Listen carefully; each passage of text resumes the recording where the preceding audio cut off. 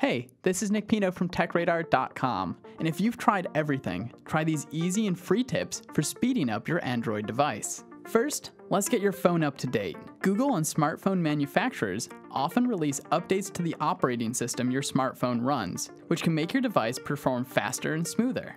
Open up the Settings menu on your Android device and scroll down to About Phone. Then select System Updates. If a new update is ready to be downloaded and installed, it will pop up here. One of the main reasons your Android device could be running slow is that you have a lot of apps open that use up the device's memory. To see what apps are currently running, tap on the Overview button. In Android Lollipop and later, this is the square icon on the bottom right-hand corner of your device's screen. Overview will bring up previews of the apps you currently have running. You can close down any apps you're not using by quickly swiping left on each preview, or, on some Android devices, you might see a Close All option on this screen as well. Similarly, the more apps you have installed, the slower your Android device will perform. That's why it's worth regularly uninstalling any apps you don't use anymore. Open up Settings and tap on Apps. Tap on an app you don't use and select Uninstall to get rid of it completely, or Force Stop to prevent it from running in the background. Turning off additional animations can also help your smartphone perform faster. If you have a moving wallpaper, you can save system memory by changing it to a static image.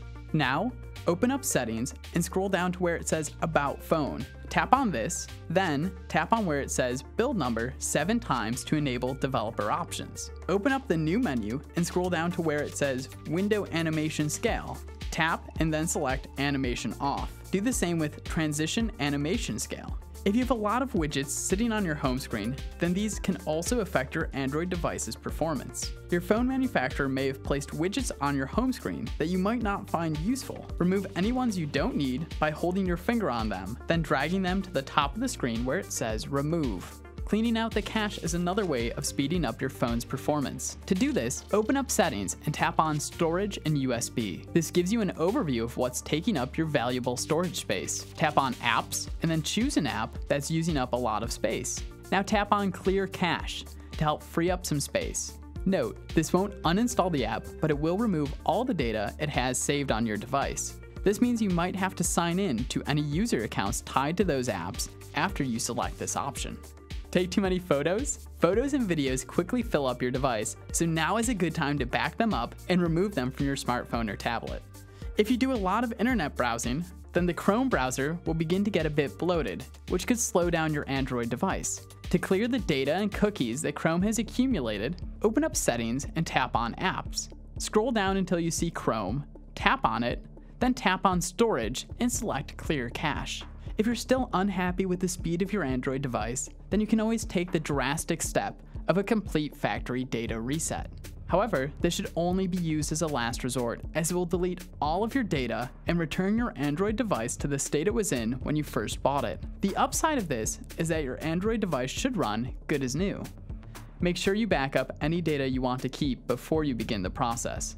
Open up Settings and tap Backup and Reset. Make sure Backup My Data is turned on and you have a backup account connected. Then tap on Factory Data Reset and then select Reset Phone. Your Android device should now perform noticeably faster thanks to these steps.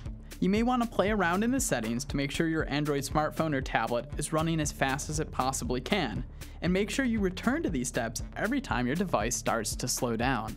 We have lots more tips and tricks for getting the most out of your Android devices at TechRadar.com.